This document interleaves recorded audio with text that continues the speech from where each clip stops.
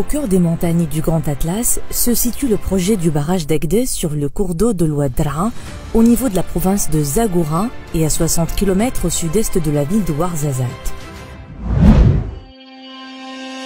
Cette infrastructure hydraulique d'une capacité de stockage normale de 317 millions de cubes sera réalisée pour un coût de 1,3 milliard de dirhams. Lancé en 2016, le barrage d'Agdez devrait être achevé en 2021.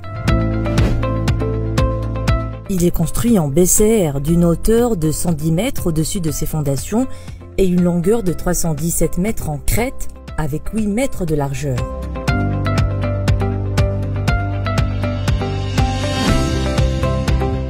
Ce projet a pour principal objectif l'alimentation en eau potable pour la population de la province de Zagora, outre l'approvisionnement en eau d'irrigation, la protection contre les inondations et la production des énergies électriques. Cette construction confiée à la STAM s'inscrit dans l'ambitieux programme du Maroc pour la gestion des ressources en eau.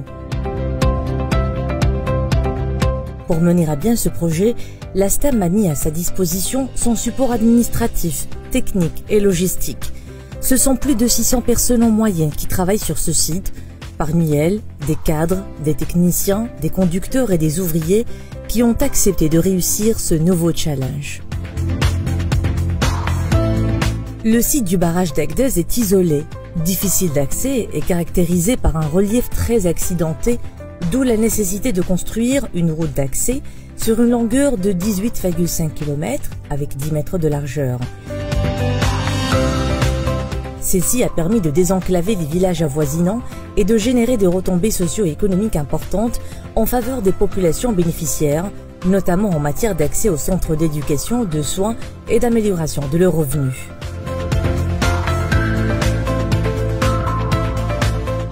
Plus de 800 000 m3 de BCR seront nécessaires pour la construction du barrage, donc un processus industriel complet a été installé sur ce site en aval du barrage pour produire et acheminer le BCR.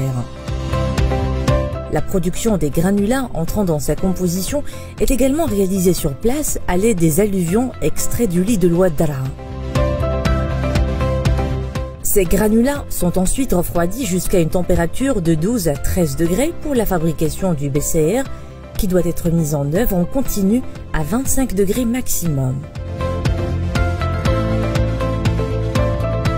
Ensuite, le BCR est acheminé jusqu'au barrage à l'aide d'un convoyeur à partir de la centrale de fabrication BCR.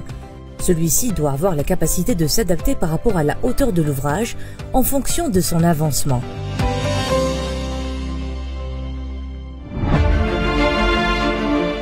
Encore une fois, la STAM a pu relever le défi et démontrer que les projets de grande envergure sont sa spécialité.